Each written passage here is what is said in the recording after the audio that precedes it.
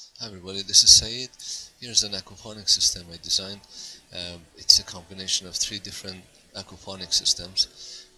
One is a NFT system, as you see here. That's nutrient film transfer, which uses PVC pipes. I'll explain it with a little bit more detail in a minute.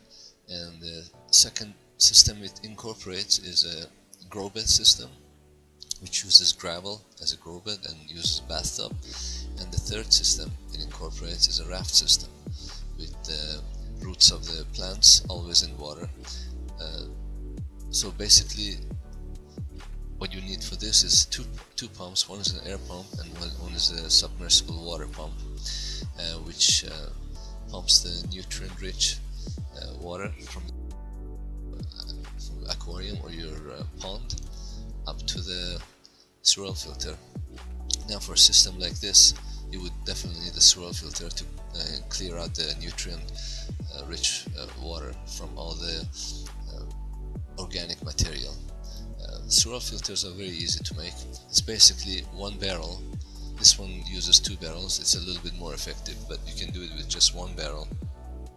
So the water from the water pump comes here and through this elbow starts going around, swirling around this big barrel slowly, and the sediments will settle at the bottom, all the organic material, and the rest of the water, the cleared out water, will slowly drain out of this pipe and go to your system and start feeding that.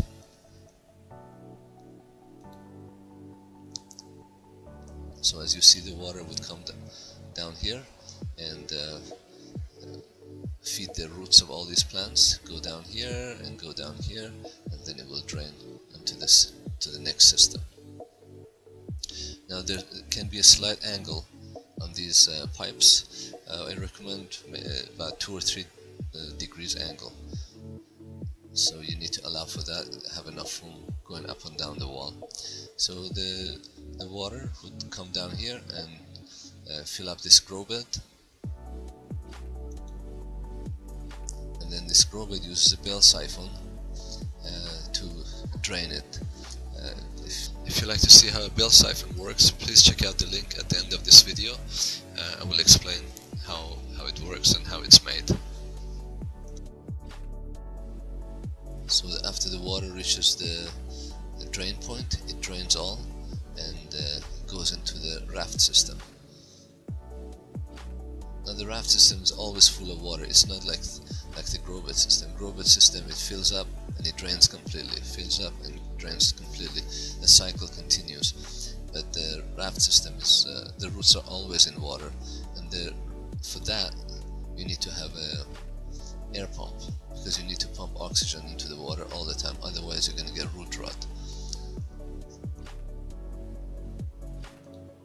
And then the water from there drains back into the pool and the cycle continues.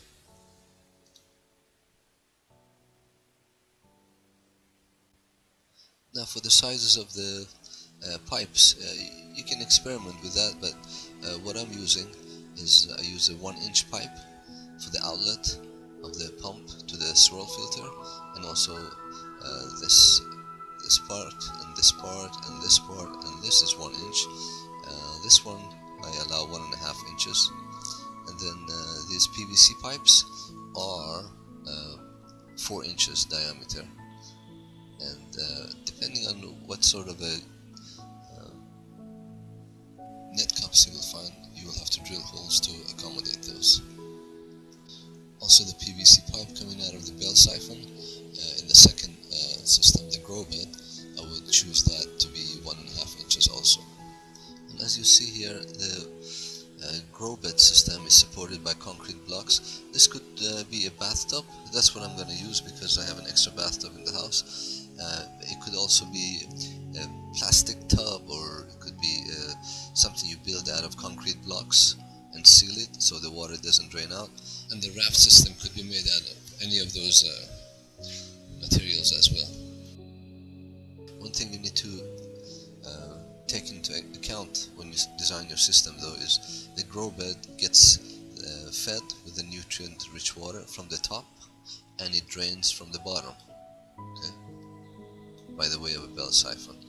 The raft system gets fed the nutrient-rich water from the top, and it drains from the top, basically the same level.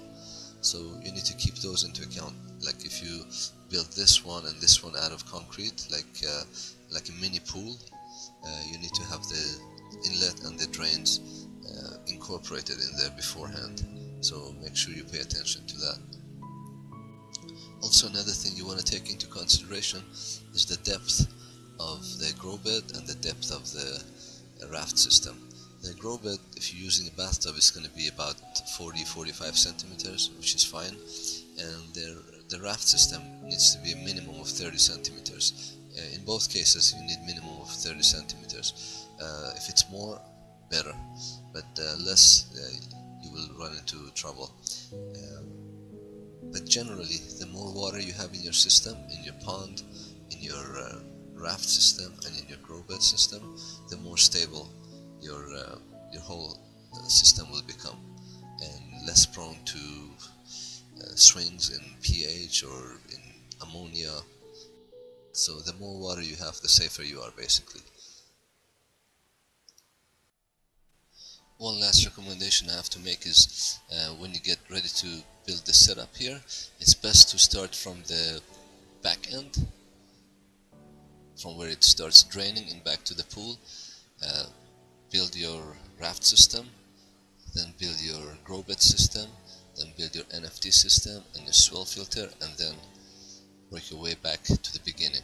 The reason for that is, for example, if your drain here, you might want to have it a little bit higher, so as it goes back into the pond, it will splash and aerate the water. So that would raise this bed, the raft system, that would raise it a little bit. If you raise this, you have to raise this and raise this and raise that.